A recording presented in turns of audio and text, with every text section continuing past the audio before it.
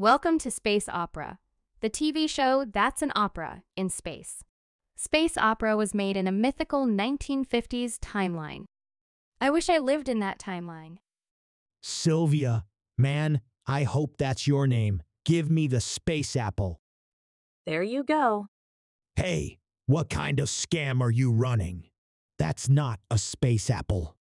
That's a plain old apple. No, it looks like a space apple to me. Give me that other apple over there. Okay, not sure what you think you're doing. Now look at this apple in my right hand. It is red, round, and firm. That's obviously a space apple. The one in my left hand, however, is red, round, and firm. That's obviously an earth apple. They look exactly the same to me. The same? As if. Look what happens if I drop them to the floor. Bloody hell. Your space apple was actually a trick apple. Okay, let me grab these bananas. The one in my right hand is definitely a space banana. The one in my left hand is a plain one. Again, same difference. Let me disabuse you of this notion. See what happens if I drop them. What the hell? Your space banana was a toy banana. You're just grasping at straws.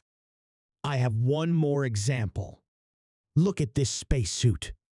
Now, look at this suit. Do you see the difference?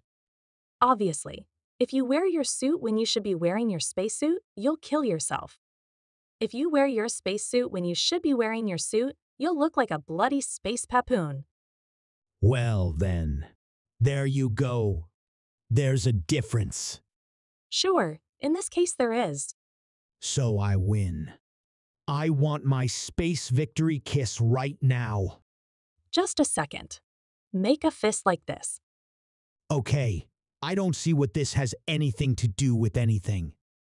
Your finger and your thumb form some sort of lips. So you can go ahead and kiss yourself to your heart's content. This episode of Space Opera was brought to you by the Atomic Suit Company. With an atomic suit, you're ready to take on anything. You might even say you'll have an atomic blast while wearing our suits. Haha!